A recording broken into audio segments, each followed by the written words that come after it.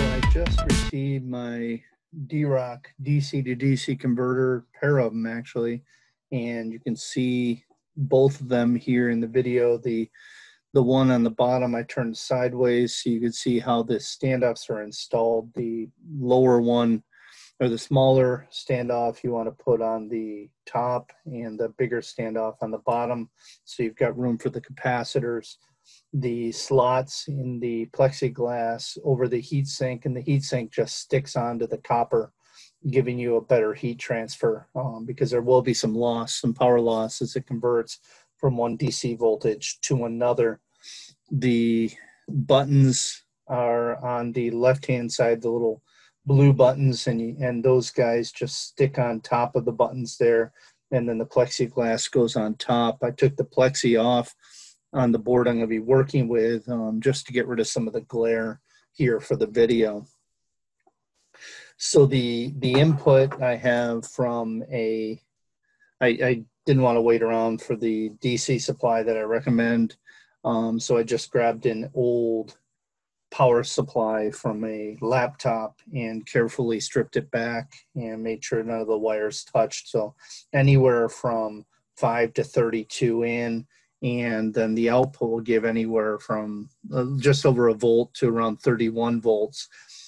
It's a buck converter, which means it only can reduce voltage, and the dropout is 1 volt. So that means if you've got 32 coming in, you can have up to 31 going out. Right now you can see I have 10 volts going out, so I need at least 11 volts going in. It has a on-off button and also an in-out button, and I can see what's coming in. And from my supply, I've got roughly 20 volts, and that gives me, then I can adjust whatever voltage I want out. The voltage is adjusted by turning the left-hand potentiometer with a screwdriver, so I can take that down to any voltage I want to go down to. So I could go to 9 volts if I wanted, or back up to 10, all the way down to, like I say, roughly a volt.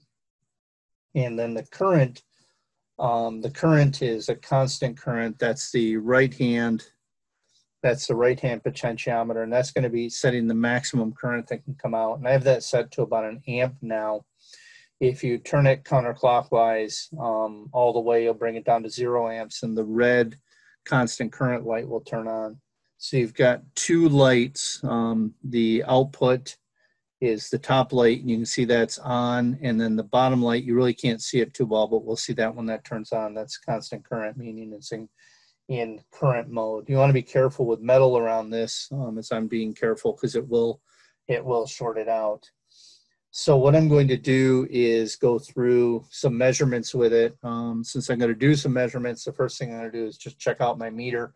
And so I'm going to connect the 2 wires together, and when it's in ohms mode, I should see something close to 0. If something was broken, then I would see an open circuit. Now I want to do that before I start. I want to know that my meter is working. So that's something I do to start out with right away.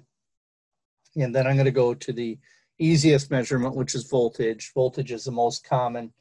And I'll generally put a wire coming out. You can see it's coming out of the out minus there.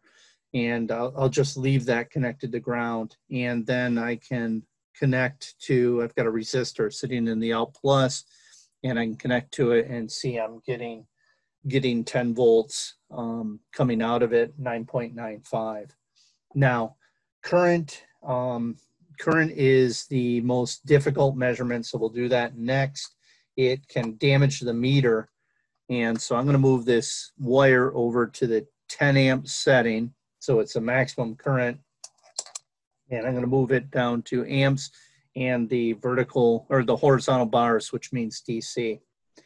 Once I've done that, the meter will be a short. Okay, it'll be a short circuit. That means it's as if the 2 are touching each other. And so I have a 100 ohm resistor here, which is a good way to measure current. So the 10 volts over 100 ohms should give me about 100 milliamps. And so if I then touch this, completing the circuit, it now has brought ground up to this point, and we've got the 10 volts right across the 100 ohm, giving me 100 milliamps, which is a good way to go, right? So it's a good way to test your meter, make sure you're measuring current properly. Now, I've got this set up carefully so that I know it won't give me more than an amp, and that's important because I've got this set right now at 10 amps, and I'll break it if I put more than 10 amps through it.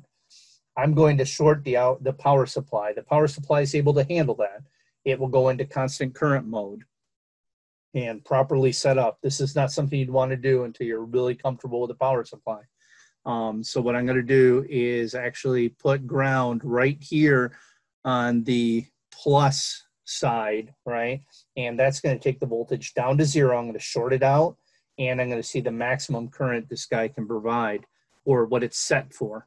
And you'll notice that the CC light, if you look at the light that's next to the CC, you'll notice that will turn on as soon as I touch this. So you see the light turned on. You can see the CC light turns on. It goes into a constant current mode.